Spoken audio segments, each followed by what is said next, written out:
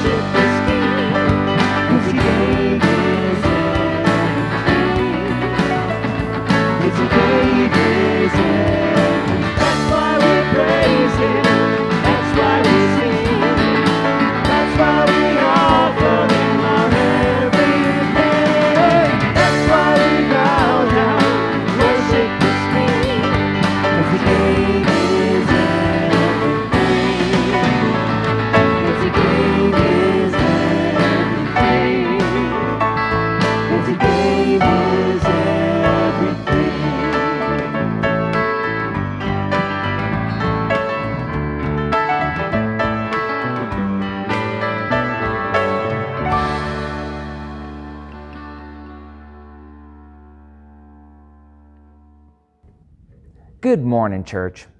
We're still in the wonderful season of Easter, and in our area, it's coinciding with the beautiful season of spring with warm temperatures and flowers popping up. In fact, last week we heard Jesus tell us to look at the flowers of the field. But what can we learn by doing that? Well, for one thing, we can learn not to worry. But really, what is the place of worry in the life of the Christian? I think we get a good perspective on that from our Easter readings from a couple of weeks ago, when the women left the tomb. And Matthew's gospel tells us that they left with fear and great joy. But notice that it's great joy, not great fear. And I think that is to be the life of the Christian, right? That our joy overshadows our fear. So we're going to be continuing our message series today called Why Worry? And we're going to learn particularly that worry is a choice. Quite frankly, we have the choice every day whether to worry or whether to trust in God. And so I'm glad you're here today, and I pray that Easter's hope overshadows whatever fear or worry is happening in your life right now.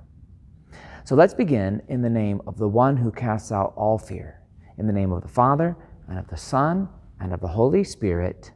Amen. And let us also prepare our hearts for worship today by confessing our sins to God and asking His forgiveness. Almighty God, through Jesus our Lord, we have forgiveness and life. Yet we often refuse to live as your redeemed people. We sin against you in our thoughts, our words, and our actions. We follow our own sinful desires instead of living according to your word. Lord, we look at the boldness of your disciples in the face of the dangers and threats that they faced following your resurrection. The risks were very real, and yet they didn't let that stop them. They were determined to proclaim your name. Forgive us, Lord, for the times that we have shrunk back in fear and worry and have failed to put our hope and our trust in you. Have mercy on us and forgive us. Forgive our doubt. Forgive our carelessness. Forgive our self-centered attitudes. And lift us up once again so that we might stand in the victory of Easter. Friends, the Lord has heard the confession of your heart, and He forgives all your sins. As a called and ordained servant of Christ, it is my joy to share with you that by Christ's death on the cross, your sins are put to death. And that includes all your sins. Sins of doubt, sins of fear, sins of selfishness, sins of worry. And it's also my joy to tell you that when Christ was raised from the dead, you also were raised up with Him. And in that resurrection, you are given new life. And that new life goes on forever and ever, but it begins today. That means that no longer do the sins of your past remain with you. Your failures and your shortcomings, and even the guilt and the shame related to them, are gone. Christ's victory is your victory. And because of Him, you are forgiven all your sins in the name of the Father, and of the Son, and of the Holy Spirit. Amen. It is in the joy and the knowledge that Jesus has overcome death and opened the gate of everlasting life to us that we now eagerly prepare our hearts to hear His word. Our first scripture reading is from Acts chapter 2. Then Peter stood up with the 11, raised his voice, and addressed the crowd. Fellow Israelites, listen to this. Jesus of Nazareth was a man accredited by God to you by miracles, wonders, and signs, which God did among you through him, as you yourselves know. This man was handed over to you by God's deliberate plan and foreknowledge, and you, with the help of wicked men, put him to death by nailing him to the cross. But God raised him from the dead, freeing him from the agony of death, because it was impossible for death to keep its hold on him. Therefore let all Israel be assured of this. God has made this Jesus, whom you crucified, both Lord and Messiah. When the people heard this, they were cut to the heart and said to Peter and the other apostles, Brother, what shall we do?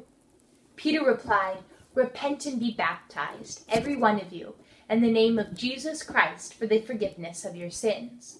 And you will receive the gift of the Holy Spirit. This promise is for you and your children, and for all who are far off, for all whom the Lord our God will call. With many other words he warned them, and he pleaded with them, Save yourselves from this corrupt generation.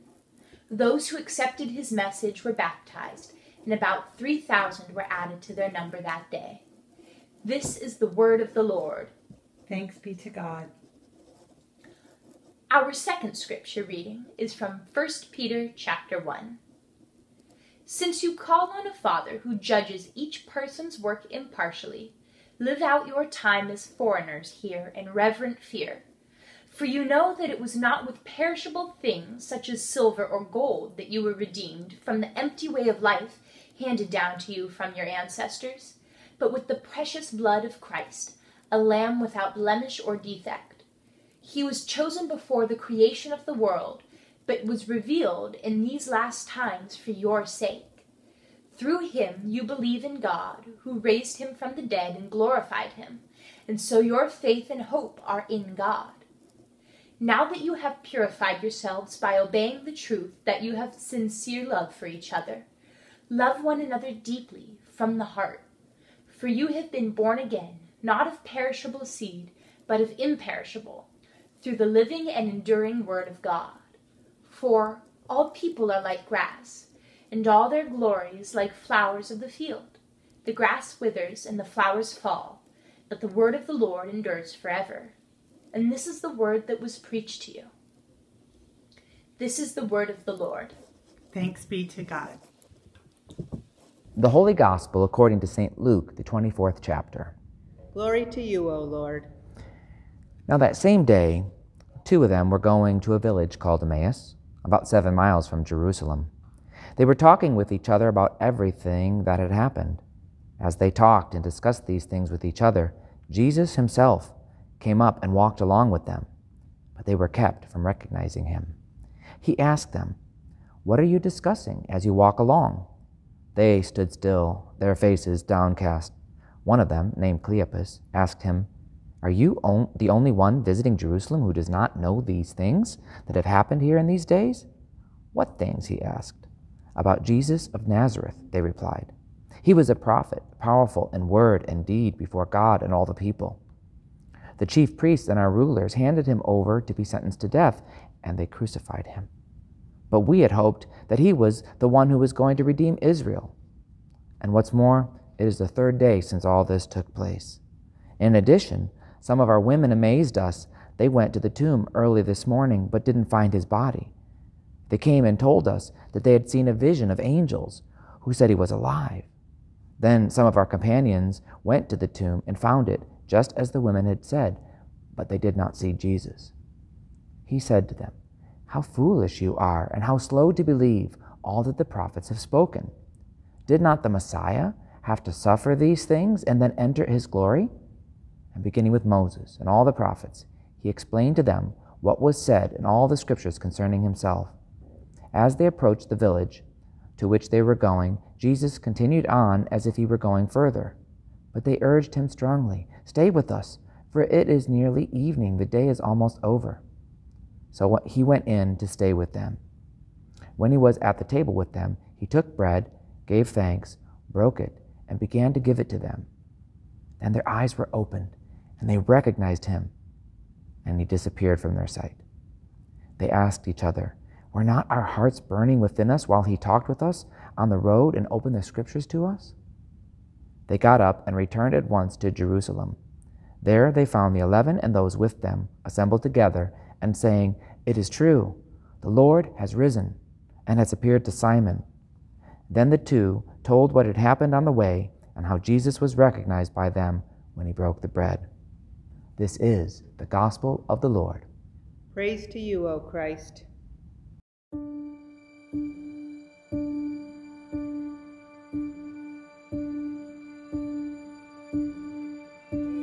Living with uncertainty can take its toll. The normal day-to-day is replaced with fear, worry, doubt. When our normal is disrupted, our surroundings begin to feel weak. Foundations begin to rattle.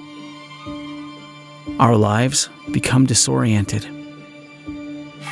As time goes on, we begin to lose sight of the one constant on our journey: Jesus. The fear is consuming, The worry, draining. The doubt, painful. Even in our darkest moments, when the last thread of hope has unraveled from our being, we must dwell on truth. We must remember, no matter what is happening around us, God is still sovereign. Today, let us dwell on the truth of Easter. The stone has been rolled away. The grave has been rendered powerless. Death has transformed to life. In our fear, He is still risen. In our worry, He is still victorious. In our doubt, He is still alive. When everything seems hopeless, the hope of Easter remains.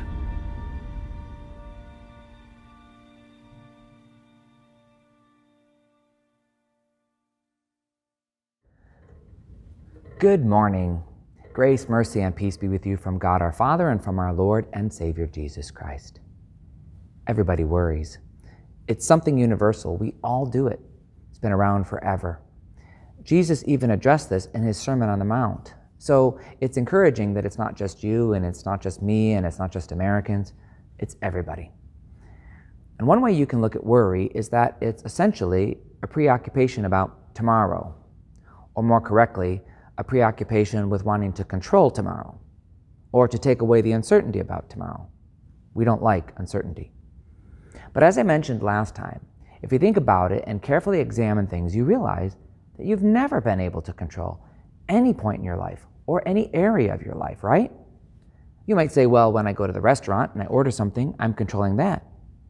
But what about now? Can you go to any restaurant you want and order anything you like? No. I would submit that even what you thought was control was just the illusion of control. And I think now more than any time in our history, we're keenly aware of just how much is outside of our control. Someone once said that worrying is like prayer in reverse. Here's what that means. See, prayer generally makes issues seem smaller to us and relieves our stress. Worry, on the other hand, puts our attention and devotion on things, and that makes the issue bigger and increases stress. So worry is like prayer in reverse. But see, you and I can turn that around. We can pray more and worry less. As a matter of fact, that topic came up during our Wednesday morning prayer meeting, and Dr. Melanie Burkholder, who is a Christian counselor in our congregation, she was at that meeting, and she shared with us that she had a saying about prayer and worry when she was growing up. And so I liked what she said, so I asked her if she could take a minute and record herself talking about that, and then send that to us so that I could share that with you today. And so here's that video from Melanie. Let's watch.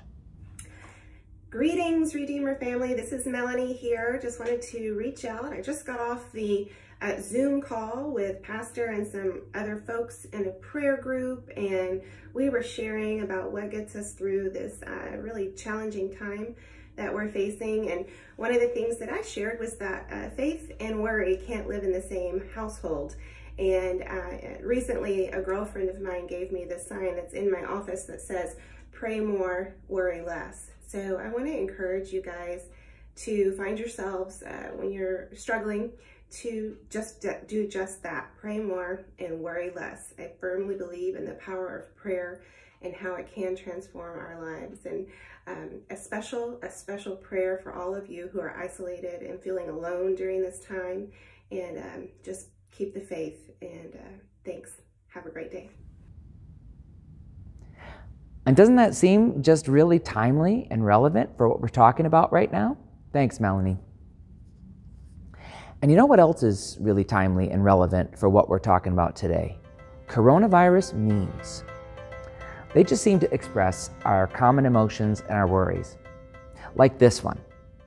Am I the only one who gets panicked when you see the last bag of Cheetos in the pantry? Quarantine snacks. It's a big cause for worry. And in some cases, we are worrying about different things than before. For example, you used to worry if your dog ate the cushions on the couch. Now, cushions are no big deal. But chewing up the toilet paper anything but that. And we used to worry about which way the toilet paper hung off the roll. But nobody argues about that now, right? Now we have our priorities straight. And we used to worry about getting viruses on our computer. Enough said. See, opportunities to worry are all around us, and they're ever increasing these days. So we're going to pick up today listening to Jesus talk about worry in his Sermon on the Mount. Last week we heard Jesus address this topic, and even though the worries of the people of Jesus' day, the ones that he was talking to in that time period, were different than our worries today, the concept's the same. And Jesus' words are very applicable. And so what's really good about how Jesus talks about this subject is that he doesn't just give you self-help tips or ways to cope with your worry. No, Jesus says there's actually a solution for this. And this just sets Jesus apart from everybody else. I'm not saying that those other resources on worry that you can find in the bookstore or on the internet, that they can't be helpful. But what I'm saying is that what Jesus has to say about worry, it's next level. He actually offers us a way to eliminate worry altogether. And Jesus knows. He knows about us. He created us. He knows the way we work. And he knows what doesn't work for us. So we should pay attention when Jesus teaches on a subject, right? So I want to pick up where we left off last week. But first, I'd like to give you 3 quick points that kind of summarize what we talked about last time, okay? So the first one is this. Jesus said, you can't add anything to your life by worrying. Well, he actually asked it in the form of a rhetorical question. He said, who of you, by worrying, can add an hour to your life? And we all agreed, none of us can. You can't control the future by worry, and you can't add anything to your life by worrying. So to paraphrase Jesus, worrying is a waste of time. Another takeaway is this. Not worrying is not the same as not caring. I mean, if you look at the life of Jesus, you won't see him advocating irresponsibility. He never says anything like, it's all going to work out, so who cares? No, in fact, Jesus teaches the opposite. He teaches us to do unto others. He teaches us to go the extra mile. He teaches the parable of the talents, where we are to work with what we're given and to hear, well done, good and faithful servant. The Christian understanding about work is that in our work, we're always conduits of what God's providing. So there's just no worry there. There's only a reliance on God. So you and I work, and we care. We just don't worry. And the last point that we touched on, and we're going to really, I think, extend on this topic today, is the idea that Jesus taught that the things that you are most devoted to are the things that you worry about the most. He said, where your treasure is, there your heart will be. And he said, you cannot be devoted to stuff or to mammon and be devoted to God at the same time. But again, I love this. Jesus doesn't just point out the problem. He shows us the solution. He teaches us that if we can redirect our devotion, then we can eliminate the need to worry about the future.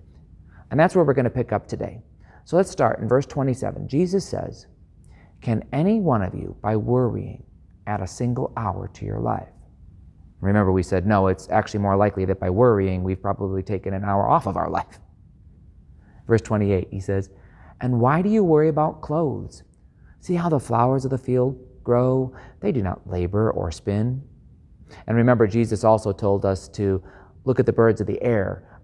Not only is it a nice break from our stress to stop and look at nature, but Jesus is giving us an object lesson that's all around us, that shows us and teaches us how God provides.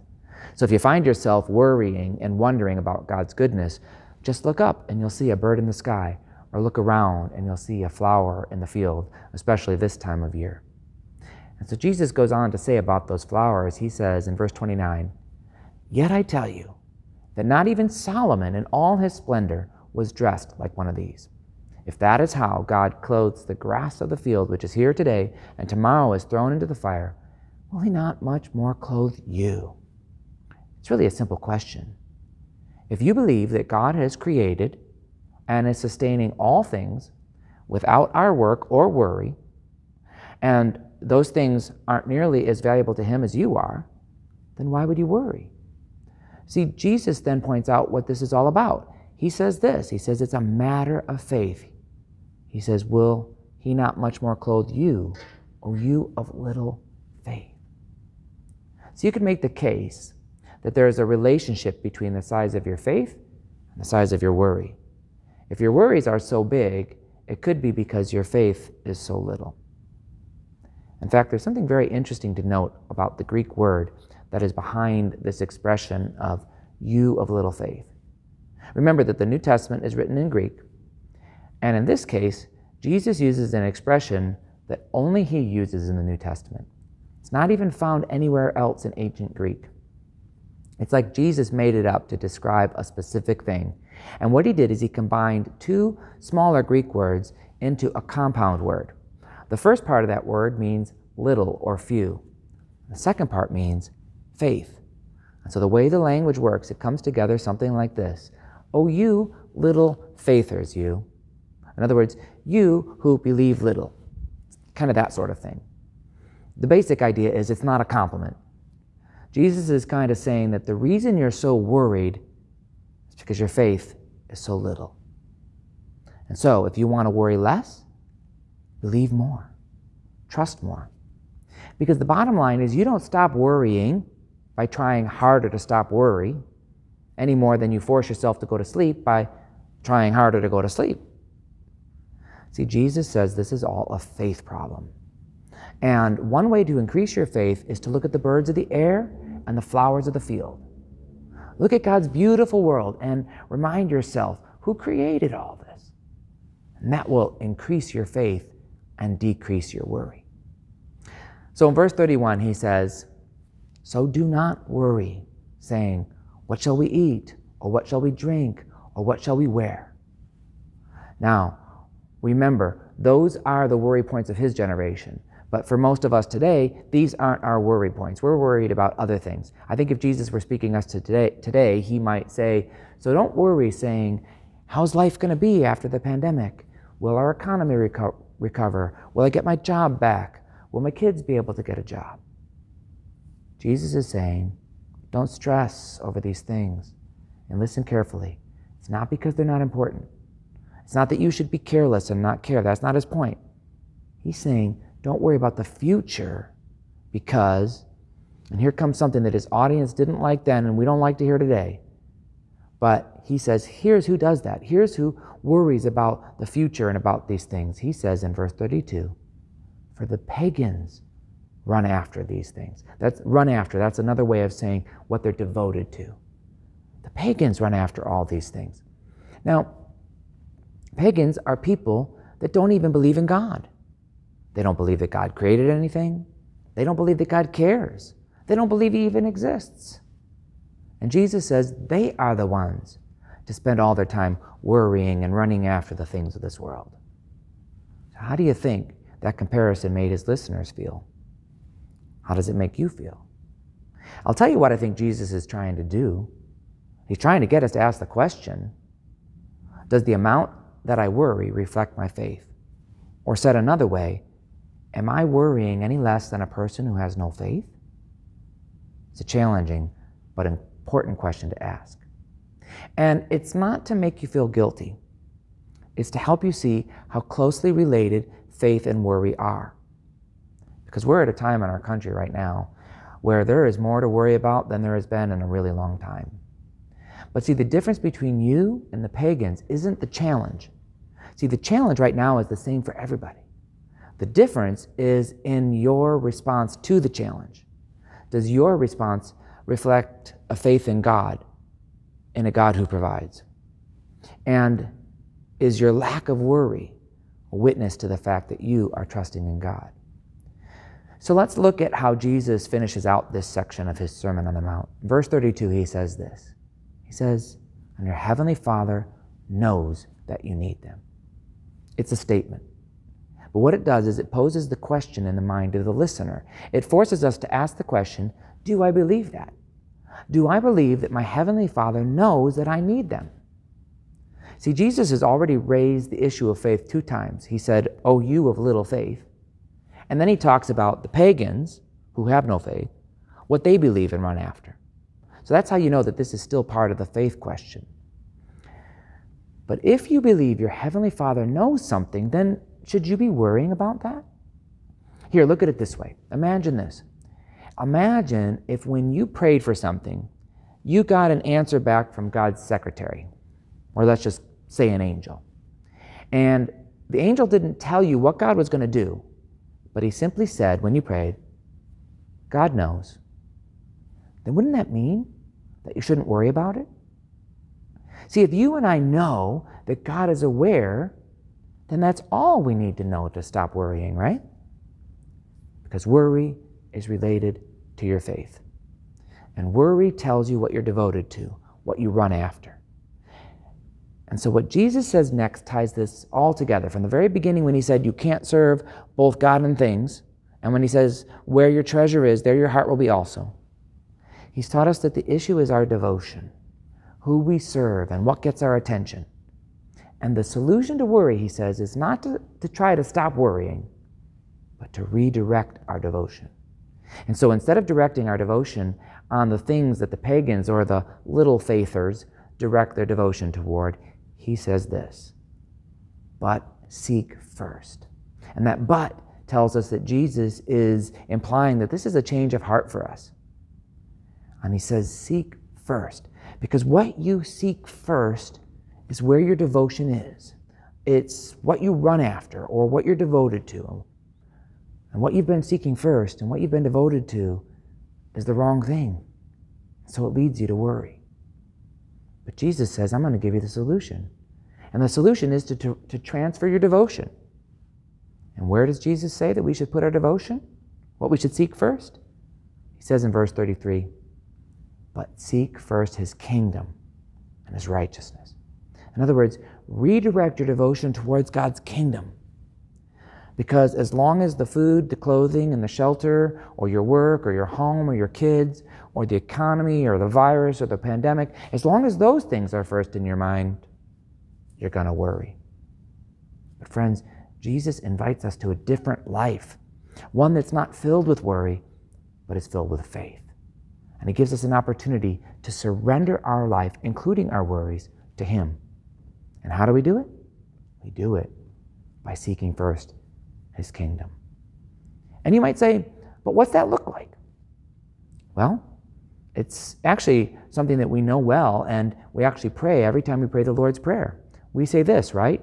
Thy kingdom come, thy will be done. Where? On earth, as it is in heaven. That means that we're seeking first God's kingdom and his righteousness on earth. You can think of that to mean in your life, in every part of your life on earth. So instead of praying, like we often do, we kind of pray something like this, God, here are my worries. Now, what are you going to do about them? If we accept Jesus' challenge to seek first God's kingdom, then our prayers start to sound something like this. God, show me your kingdom and help me do something about it. And then something happens when we recognize that it's his kingdom and it's his righteousness. Then we become worried less about it because we know that it's all about him. It's in his hands. And friends, when you finally make that transfer of your devotion, you put it in his hands, something happens to your worry. You may have experienced this before. I know I have, and I've seen it in others. We get to that point in our life where we finally turn it over to God. And sometimes it takes brokenness to make it happen. It takes getting to that point in our life where everything is so stripped away that we have nothing left. We finally turn to God and we say, I surrender to you, God. Whatever I have left, it's yours. Maybe you've been here before. But what you find is that when you do that, suddenly there's a peace. It's a peace that the Bible says surpasses all human understanding. And what that means is it doesn't make human sense because if you look at it, nothing's changed except your perspective. Nothing's changed, and now you have peace. You may have been freaked out because you don't know what the future holds. But now you have peace because you know who holds the future. And so he says, look at the birds of the air and the flowers of the field and know that I know what you're going through. I care about you, and I've got this. Friends, this may be a turning point for you. If you've been experiencing worry, or you're just a little too burdened by the things of this world, there's an opportunity for you to simply surrender to God. You might want to actually do this right now and put your hands up, like palms up. This is a simple way to demonstrate that you're releasing control, right? You're not grabbing on.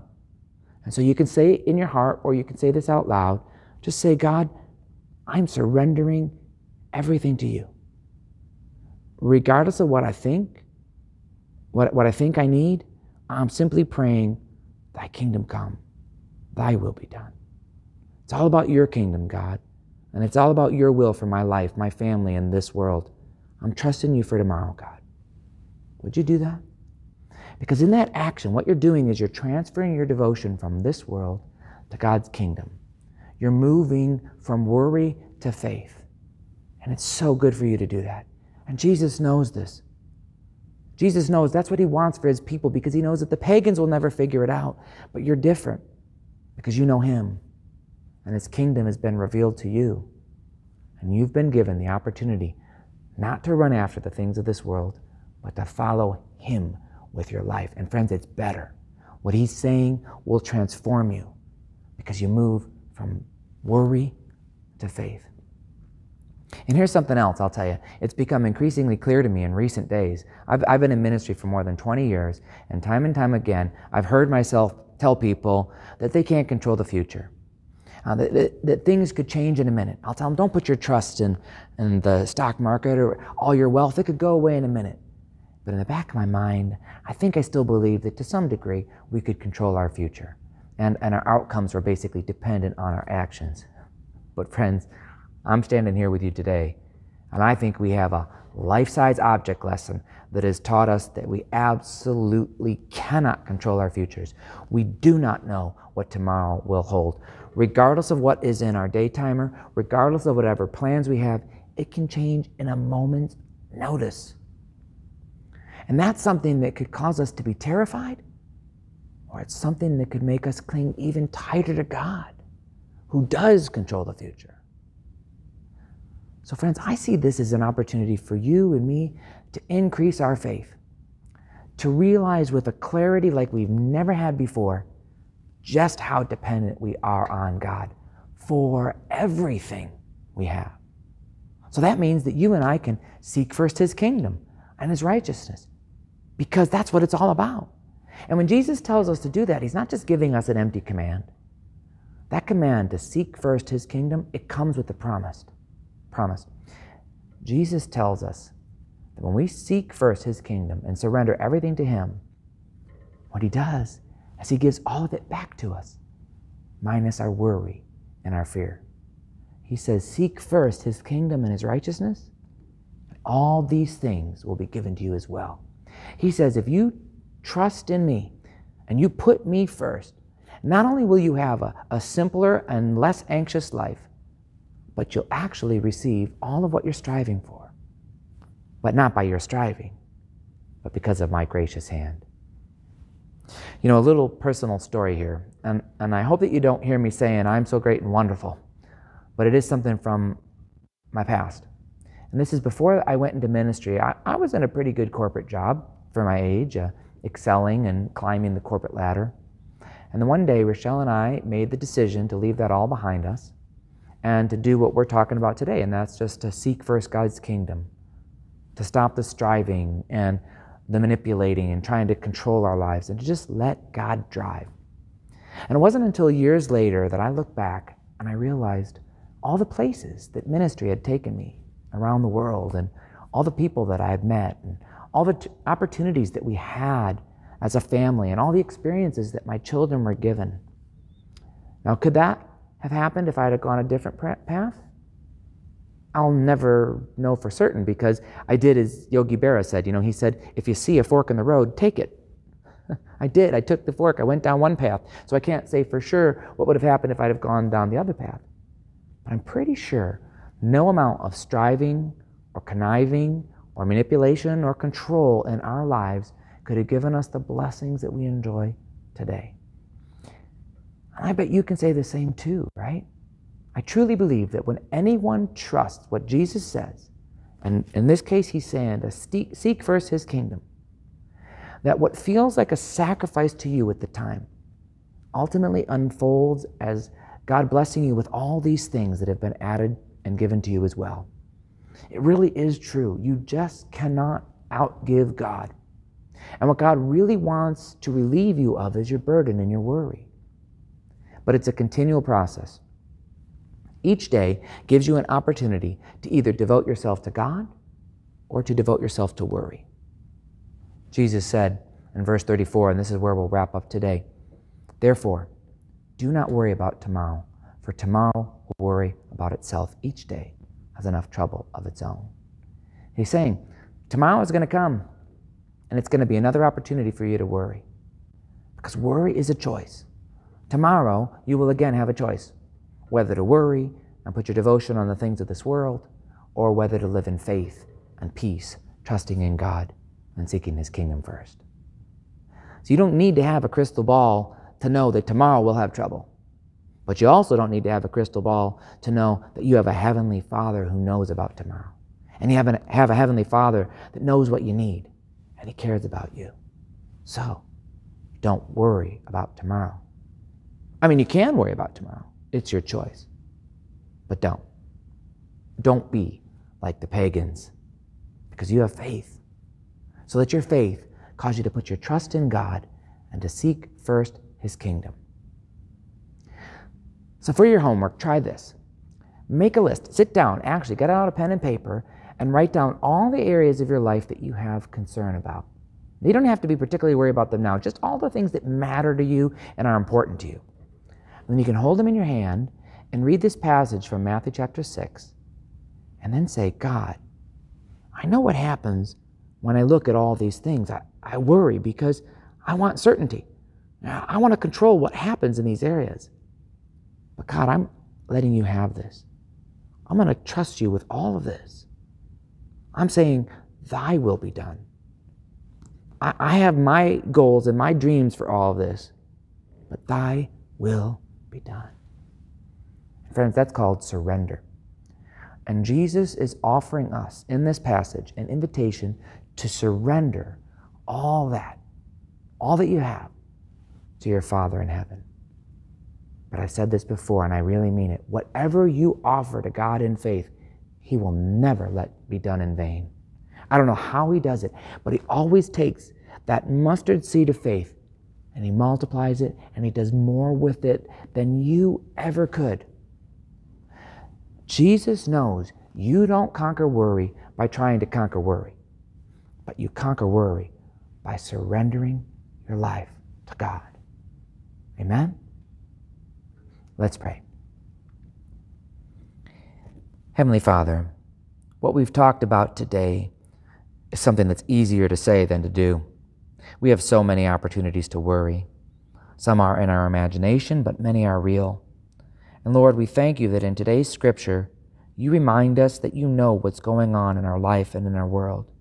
Just like you know what the birds of the air and the flowers of the field need, you know our concerns, our worries, and our fears. You know what we need. So help us, Father, to trust you and give us the wisdom and the courage to put into action the things that Jesus is teaching us. And I pray that for many of us, this will be an opportunity to surrender to you all of those things in our lives that have our devotion and our worry. And that in these and in all things, we would simply pray, thy will be done. It's in Jesus' name that we pray. Amen. So friends, as we prepare to receive our offerings today, I pray that you would experience faith rather than fear and trust rather than worry.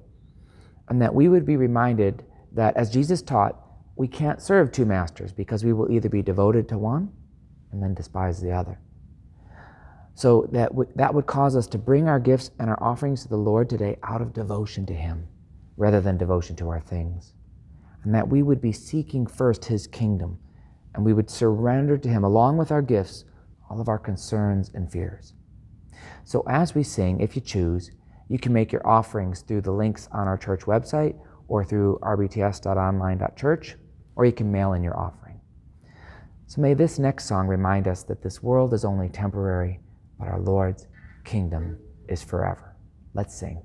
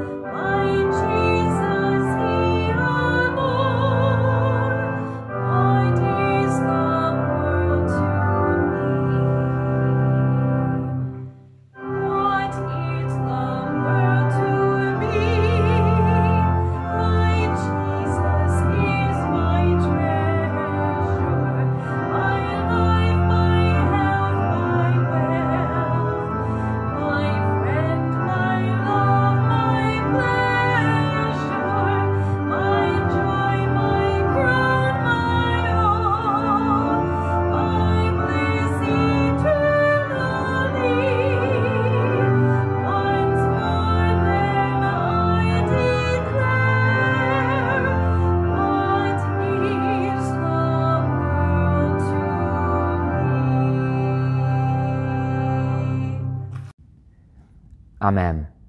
And now let us together profess our faith using the words of the Apostles' Creed. I believe in God, the Father Almighty, maker of heaven and earth, and in Jesus Christ, his only Son, our Lord, who was conceived by the Holy Spirit, born of the Virgin Mary, suffered under Pontius Pilate, was crucified, died, and was buried. He descended into hell. The third day he rose again from the dead.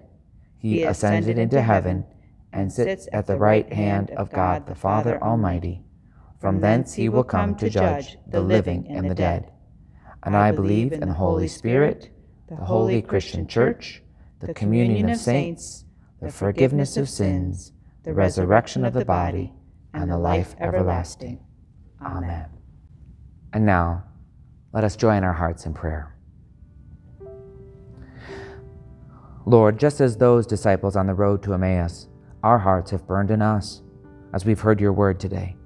Keep our faith strong and grant us receptive hearts, that our hearing becomes believing and our believing means steadfast faith and hope all our days.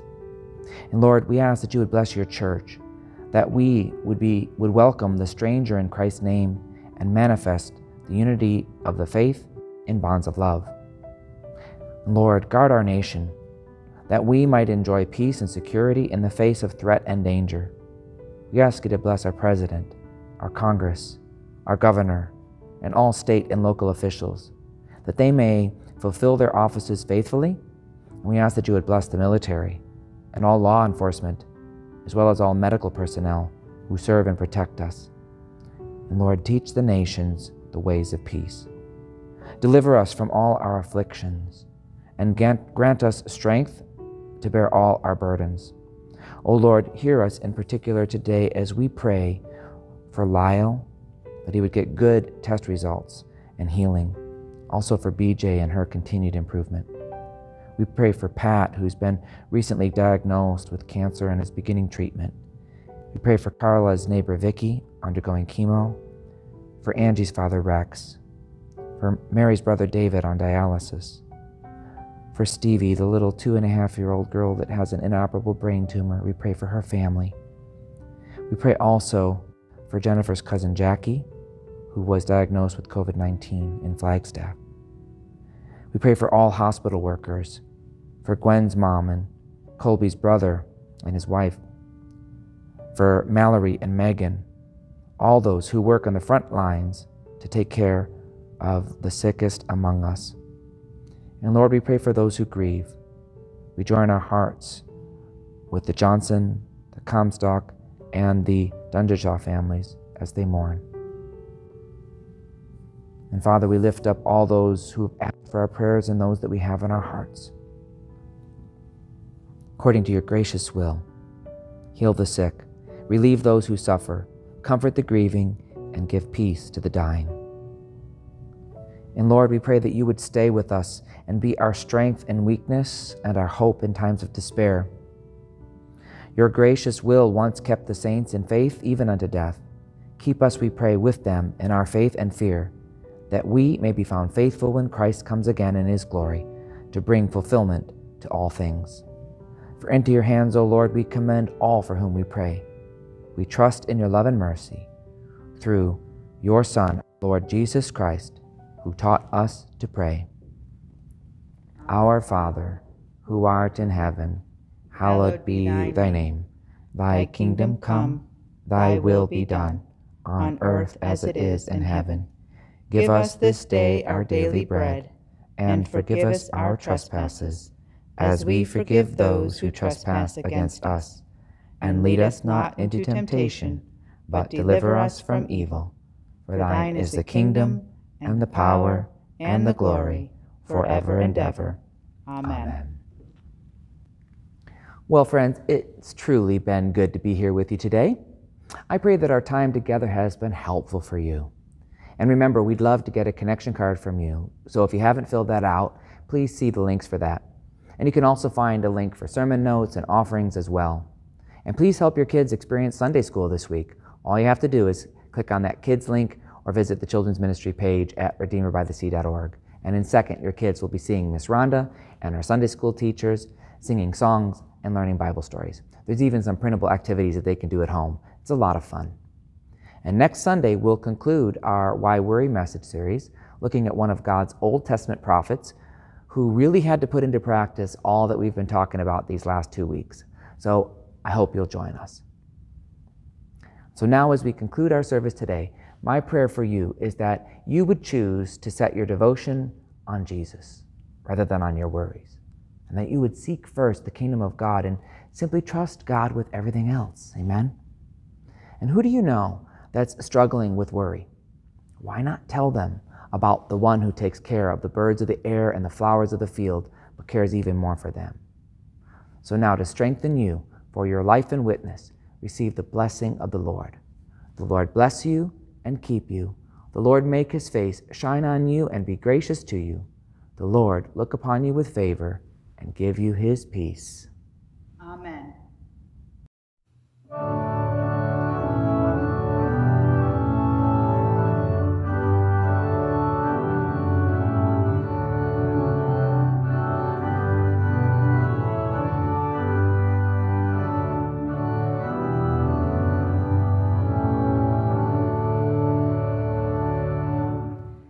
Abide, O dearest Jesus, abide.